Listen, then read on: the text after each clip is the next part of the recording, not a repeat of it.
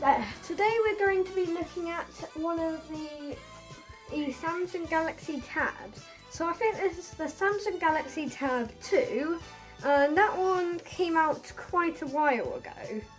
So if we look at this one's still got its backing on, and this one has Wi-Fi. Well, if it says Wi-Fi on it, it must have been a big thing at the time. And 16 gigabytes, so half as much as my iPad. Still pretty much enough. My iPad, I often do a lot of stuff on it, so yeah.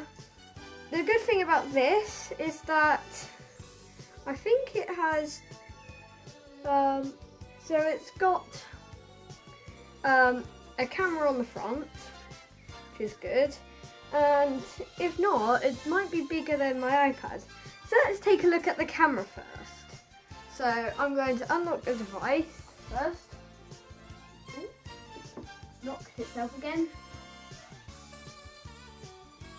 There you go, and it's unlocked. So if I go to the home page, so the screen refresh rate isn't bad. The chip processor probably doesn't help with that. It can do a lot of stuff in this. Play Store can still be updated. YouTube, you have to go to the web because the YouTube app doesn't work.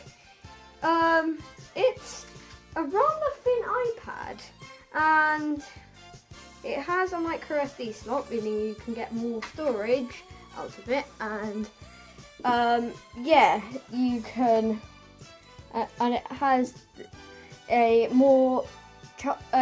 one of the older types of chargers.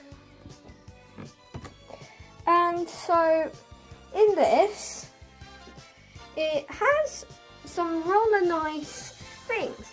So something on it is that I really like is it's got two speakers on both sides rather than one side, meaning a more realistic double-sided audio, and also it can feel louder. This has a microphone on it. I'm looking for any other microphones. Nope. It's got one at the bottom, and it does have screen rotation detection, which is rather good. The backgrounds can be animated, so it has a rather good background.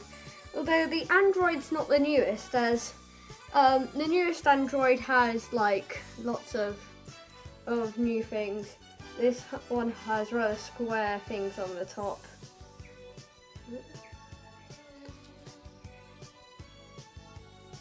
And you see that animation there. So if I go to settings, I'll have a look at its Android version. So if I go about device, maybe 4.2.2, so a rather old version, and so it's basically, the newest Android is 12, so yeah, so it's quite good. If I go to the camera, let's see, tap and hold shortcuts to edit them. So we can edit our shortcuts. So the frames per second is not the best, but the video quality isn't bad. If I go and switch to the selfie camera, that one's not bad either. So we get some rather good. Also we have, let's see, we can have the GPS tab, we can have timers, and what, can I change the resolution? No. So it's 0.3 megapixels, and yeah. if we look at it, we might, I think you can add effects. Yes, we can. So, if we go to effects, we can go black and white. So this area is now black and white. Kind of looks like I'm looking through a baby cam or something. There's also infrared. We have sepia, which, and negative. Basically inverting the colours. One thing I love doing on my normal iPad. So I set it back to no effect. It's got those icons at the bottom of it, like we'd expect from modern Samsung devices. And to be honest, it's still usable today.